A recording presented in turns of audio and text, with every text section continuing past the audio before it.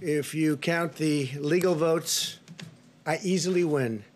If you count the illegal votes, they can try to steal the election from us.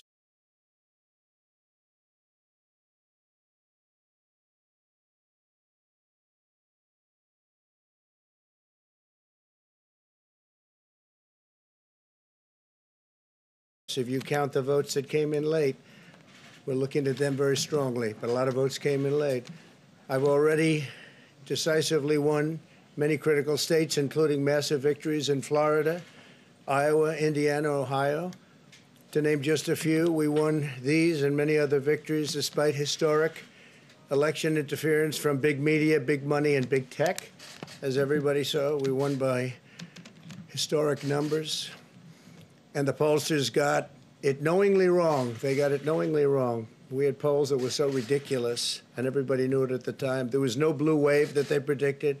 They thought there was going to be a big blue wave. That was false. It was done for suppression reasons. But instead, there was a big red wave.